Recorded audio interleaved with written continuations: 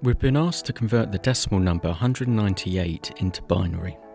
Start by writing a powers of 2 sequence until we reach a value that's just short of 198. We don't want our value to exceed the number we want to convert. In our case, we don't need to double again after 128 because 256 surpasses 198. With our sequence of numbers, we can start to construct our binary number. We do this by seeing what numbers in our sequence can be added together to equal 198. Let's start with the highest number in our sequence. We can add this to our sum since 128 is less than 198. In this case, we can add a binary 1 below this number.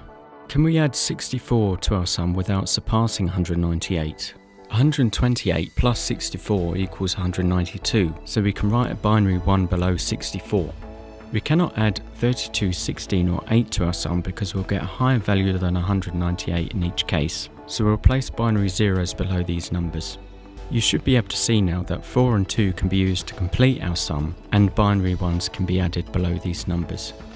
Because we've completed our sum, we don't need any more values and we can write binary zeros below the rest of the values in the sequence. This is our complete binary number.